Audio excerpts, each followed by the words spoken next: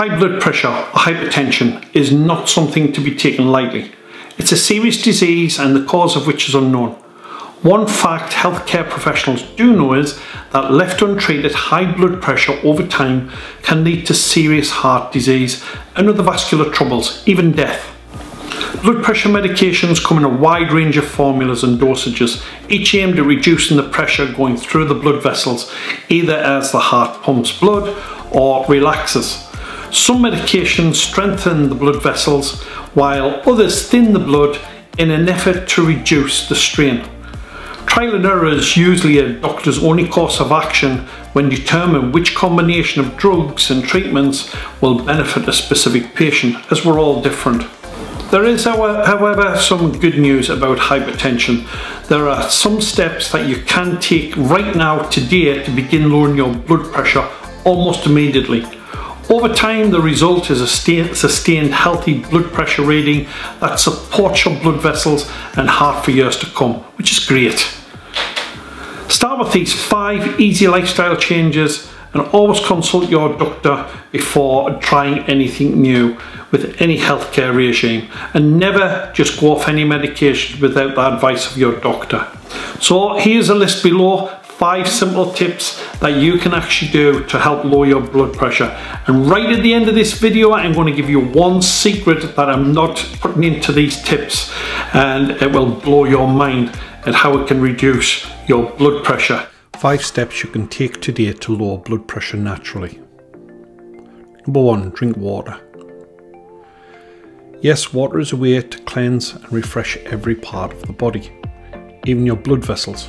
Drink 8 to 10 glasses each day to flush out excess salt and toxins that make their way into the bloodstream. You can use water to replace some drinks containing caffeine that temporarily raise blood pressure. 2. Stop smoking.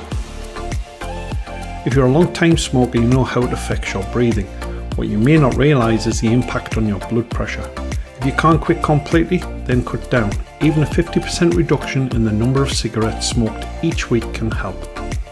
Number 3. Exercise. A cardiovascular workout strengthens the heart. This is important because high blood pressure over time puts added strain on the heart. Just 20 minutes 3 times per week of a sustained increase in heart rate will aid in lowering blood pressure. Number 4. Eat right. If you are eating better and exercising, a nice byproduct will be weight loss. By reducing your weight by 10%, you can significantly lower blood pressure. A diet that includes fresh fruits and vegetables will support healthy blood pressure, reduce or eliminate salt intake, and especially beware of hidden sodium found abundantly in pre-packaged convenience foods. 5. Relax. Many people have a temporary rise in blood pressure, whether under stress.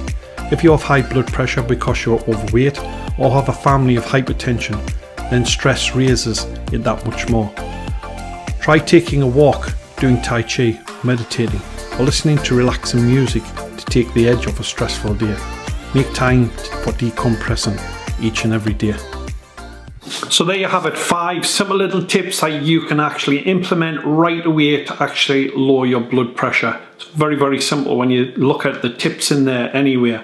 Now there was one little secret little thing that I never told you in the video, and some people will either love this or they will absolutely hate it.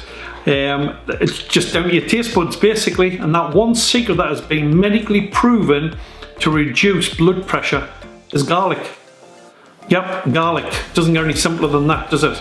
Very natural as well, obviously, and you can get it anywhere. So it's not difficult at all. Now, if you don't like garlic, well, there you go. You'll have to start and like it, but it's one of these herbs that is pound for pound, probably the best herb on the planet.